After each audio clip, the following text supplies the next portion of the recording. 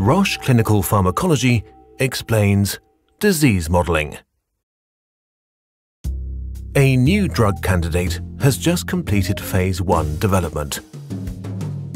PK/PD modeling provided an initial assessment of the relationship between dose regimen, drug exposure, and drug effect, and it confirmed that the drug engaged with its target. Now Joe, the project leader, and his team are designing a Phase 2 proof of concept or POC trial. There is now a new set of questions to answer. What kind of patients should be studied in the POC? How long will it take to see clinically meaningful changes in the relevant disease biomarkers or clinical endpoint? And how likely are these changes to predict success in Phase 3? Annie, the clinical pharmacology representative, tells Joe that a disease model can help to answer these questions and to design a proof of concept study. Joe is familiar with PK/PD models, but disease modeling is something new. What's the difference, and how can this new technique be used in drug development? Annie explains that disease models are computer representations of diseases based on experimental clinical data and human pathophysiological concepts.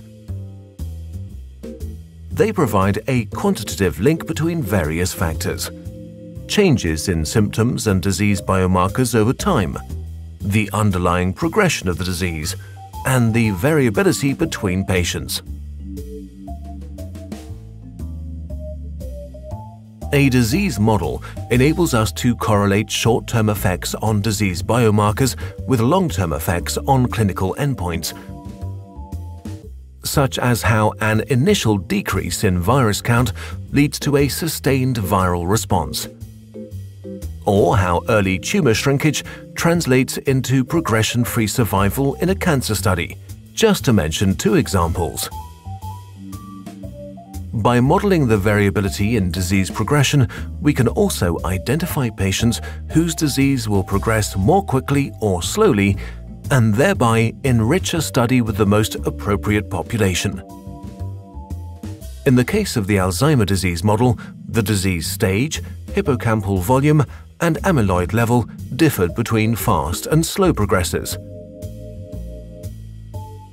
Joe now has a better sense of how disease modeling addresses the design challenges of a proof of concept. But what else does it do?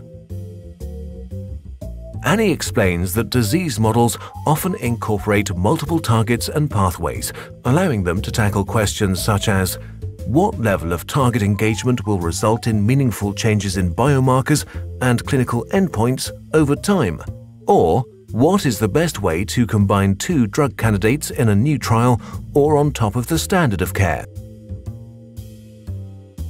Joe wonders how disease modeling relates to clinical trial simulations, or CTS for short.